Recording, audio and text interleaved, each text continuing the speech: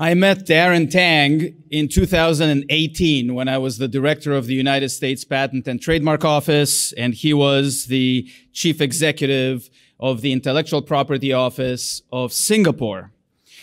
When he was the head of the Singapore IP office, he led the development of a national IP strategy in Singapore, and under his watch, Singapore was ranked #1 in the world when it comes to the patent system, according to the United States Chamber of Commerce. Think about that, a small country, 5.5 million people, ranked #1 in patents. The vision was unmistakable.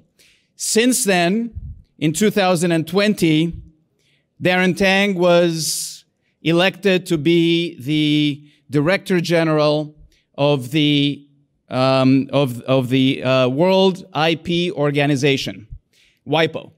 WIPO is a United Nations organization. It's one of the specialized agencies that focuses on intellectual property. And he has been leading that office since then. He took office in the middle of the pandemic. In fact, the election was in March of 2020, and I was there with him and many other leaders around the world.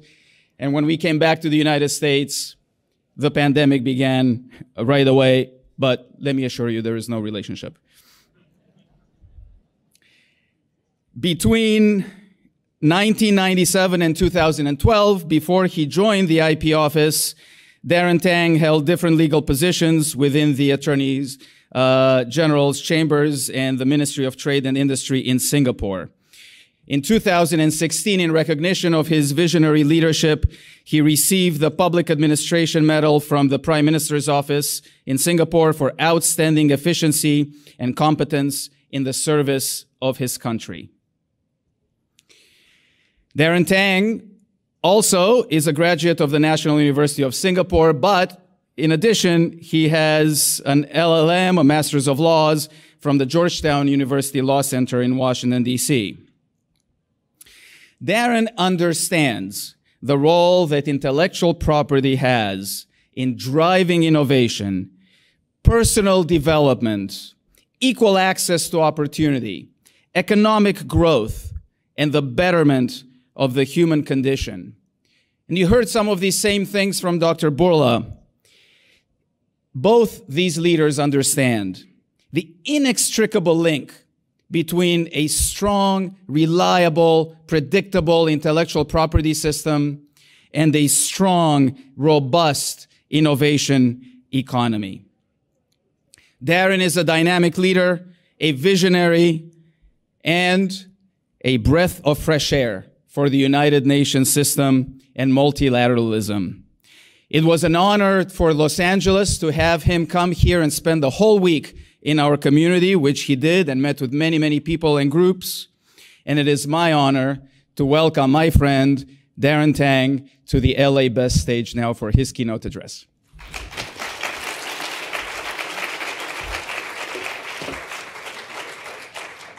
Thank you so much, Andrei, for that very, very warm welcome. I noticed a few speakers sharing their UCLA street cred. I can't attest to that, having spent time at Georgetown and more on the East Coast. But my daughter is applying to the Masters of Education at UCLA, so that's my attempt to claim to be part of the UCLA family. But it's such a great pleasure to be here, dear guests, ladies and gentlemen.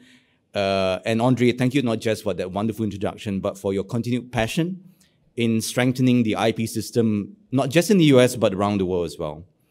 When Andrei spoke at LA Best last year, I think he offered a very energetic defense of IP. And I think Albert alluded to that a little bit as well, talking about the challenges that we face in the IP and innovation ecosystem.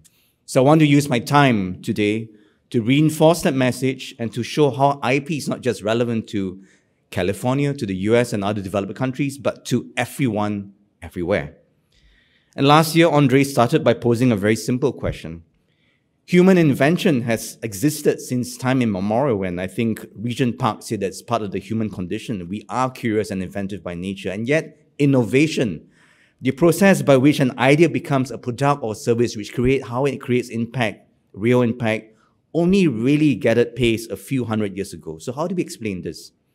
I would argue that one of the key factors has been the rise of the modern IP system, an ingredient that, to use President Lincoln's famous words, added the fuel of interest to the fire of genius. And we saw the system in action during the pandemic. And of course, Albert has laid it out quite a bit. When technologies that have been incentivized by IP over decades, mRNA, as you know, is something that's been around for quite some time, but new applications of these technologies emerge at warp speed. And throughout all these, IP has served as a mechanism for collaboration, partnership, and deployment of these technologies around the world. As the UN agency for IP, WIPO has a rich source of data, global eye on what happens around the world. And so we published a patent landscape report on the pandemic last year, and 3 findings stand out. First, scale. Nearly 8,000 patent applications were filed for COVID vaccines and therapeutics and protective equipment across almost 50 patent offices between January 2020 and September last year. Now, to put this in context, it took 70 years, 1941 to 2011, for around just 500 patent families relating to influenza vaccines to emerge. Second, novelty. Despite the speed of the response, we saw new approaches to treatment that were catalyzed by the desire to address the pandemic. These include the use of CRISPR-Cas technology to target viral genes and engineered exosomes as delivery vehicles. And third, breadth. Patent applications were evenly distributed between private companies on the one hand and universities and research institutions on the other hand, which would be very interesting to the UC system. And this was true not just in the US, but across the whole ecosystem, which meant that there was a whole of system approach and response to the gravest human emergency for a century. Of course, while we can be grateful for these triumphs, we know that the next time we have to do better. Vaccine distribution was inequitable, with many countries receiving none. And while the World Health Organization has declared that COVID is no longer a global health emergency, we know that it's only a matter of time before the next pandemic. So we need the capacity to work together as a team, as a community, to act more effectively and move even faster than we did, particularly when it comes to manufacturing and distributing vaccines and other treatments to all parts of the world. And so put it simply, we need an IP ecosystem that works for all. And so how do we get there? Before turning to the present, I want to look to the past a bit and to share a story that many of you will be familiar with, the story of Stanley Cohen and Herbert Boyer. And it's now just over 50 years since Boyer of UC San Francisco and Cohen from Stanford met at a Hawaiian deli, and over pastrami and corned beef sandwiches laid the foundations for gene therapy and the birth of biotech. Within just 4 months, they had combined their skills to create a new method of engineering and manufacturing genes. But one possibility hadn't occurred to either scientist: intellectual property. Enter Niels Reimers. An engineer by training, Reimers built his career in directing contracts at tech companies, and by the late 1960s was at Stanford, determined to overhaul the university's approach to research commercialization. Opening the newspaper one day, he came across a feature on Cohen and Boyer's work and immediately sprang into action, telephoning Cohen to encourage a patent application. The response was lukewarm. In Cohen's words, and I quote, "We had not dreamed of the notion of patenting any of this. It sounds crazy." But what is undeniable is that without that phone call, history would have been different, not just for Stanford and the UC system, but for millions of people around the world. And ultimately, Cohen and Boyer's technology was licensed to 500 companies, 500, over the duration of the patents, including some of the businesses represented here today. And all this work supported the development of nearly 2,500 new treatments, including life-saving drugs for diabetes, heart disease, cancer, and HIV. And history would also have been different had an investor in his late 20s named Robert Swanson had not been fascinated by the potential of rDNA. Sensing an opportunity, he decided to work his way through the phone book, cold-calling scientists researching the area. Boyer was the first person who agreed to meet him.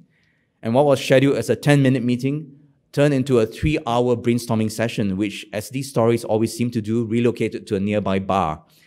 By the time it came to settle the bill, each had agreed to put up $500 to cover the legal fees to set up a new company.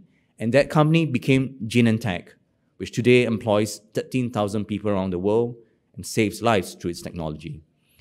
I tell this story for a couple of reasons. First, because of its foundational importance to the development of biotech industry, an industry now worth $1.5 trillion. Many of you in the room are part of the industry, employs over 2 million people in the US alone, and is one of the great engines, not just of innovation, but of human advancement. Second, because it underscores the critical role of IP in translating science to impact, and the necessity of taking an ecosystems approach to tech transfer and research commercialization. But perhaps I also tell this story because of how serendipitous it was. What if those phone calls, those phone books, pastrami sandwiches, and bar hopping did not happen? Before contact from Reimers, Cohen and Boyne had not considered protecting their discovery at all through the IP system. And indeed, they were skeptical about the need to patent. In the end, they filed the application only a week before the dreaded 12-month deadline kicked in. So it'd be nice to think that these days are over, that serendipity has become strategy and that people value IP protection. But while it's certainly true that IP and innovation ecosystems have matured immensely in the past 50 years, here in the US and many other countries as well, it's still too often just an afterthought rather than a powerful catalyst to help make a great idea become reality. Even in Europe, where the modern IP ecosystem was born 150 years ago, a survey in 2021 showed that only 9% of small and medium enterprises have registered IP rights, despite the fact that SMEs that have registered an IP right have almost 70% more revenue per employee than those that don't. So we have to start being better at this journey of using IP as a force for good, but raising the awareness of the importance of IP to those innovating and creating on the ground. We need to make IP more relatable, understandable, and impactful, not just to lawyers and specialists and experts, but to business owners, entrepreneurs, startups, designers, inventors, scientists, and others who are at the forefront of finding new ideas and new ways of doing things.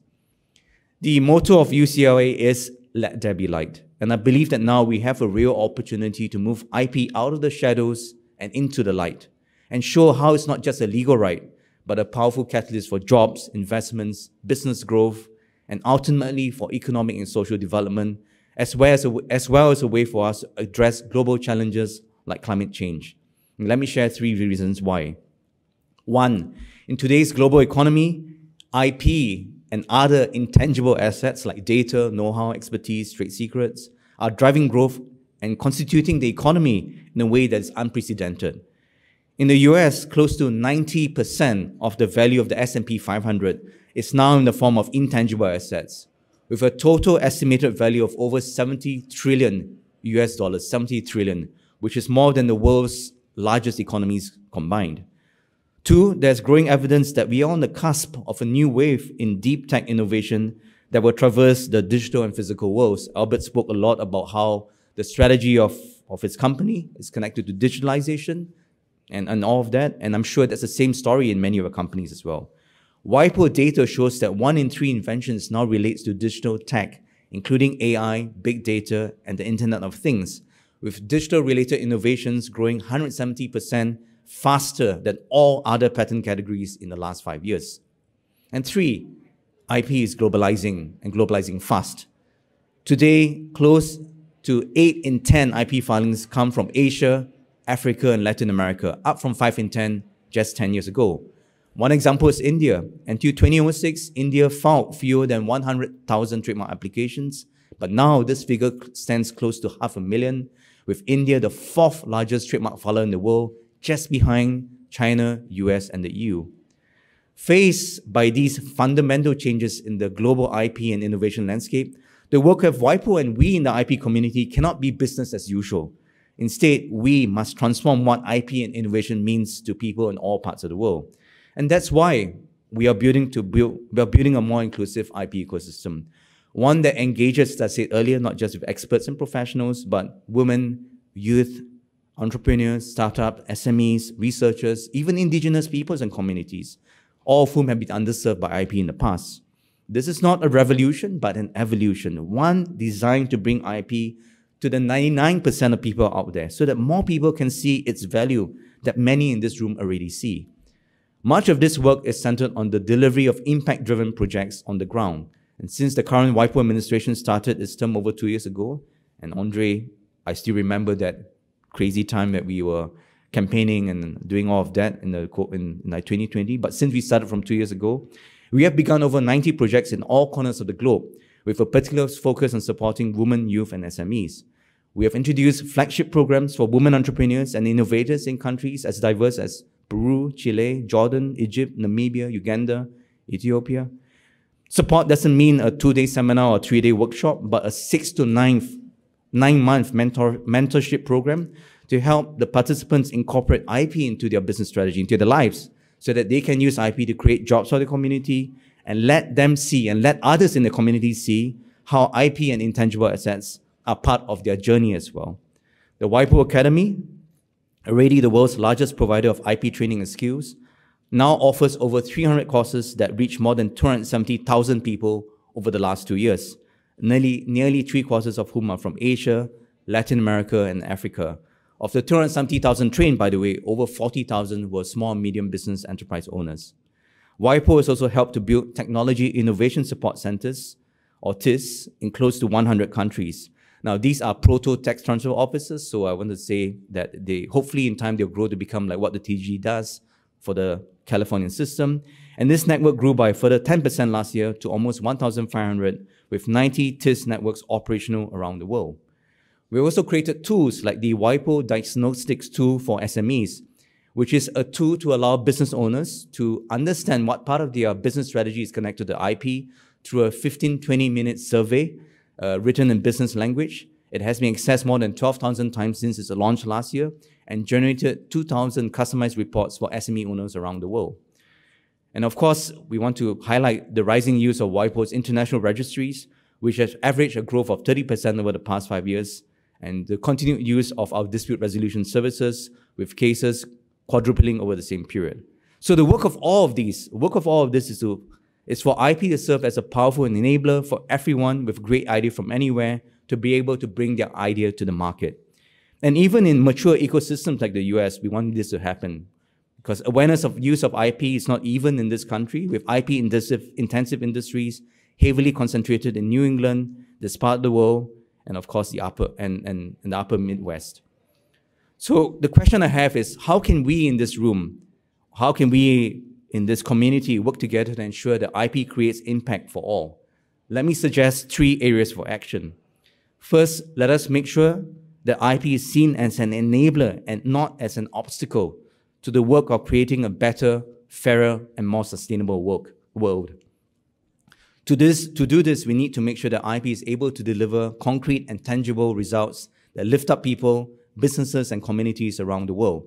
So next week, after this, my time in California, I'm flying on to Lisbon, and we are hosting a major conference with the Portuguese government on IP and the UN Sustainable Development Goals, a key theme of which will be on partnerships and how the global IP community can work together and others to use IP in the service of putting the SDGs back on track. But there's still a perception in some quarters that instead of acting as a bridge towards a fairer and better world, IP can be an obstacle towards this. To counter this, we need not just words and arguments, but actions and deeds. And I want to highlight, for example, the work of the Medicines Patent Pool. The work of the MPP has led to successes such as TLD, which has become the most widely used HIV regimen in the world, taken daily by almost 20 million people in over 100 countries.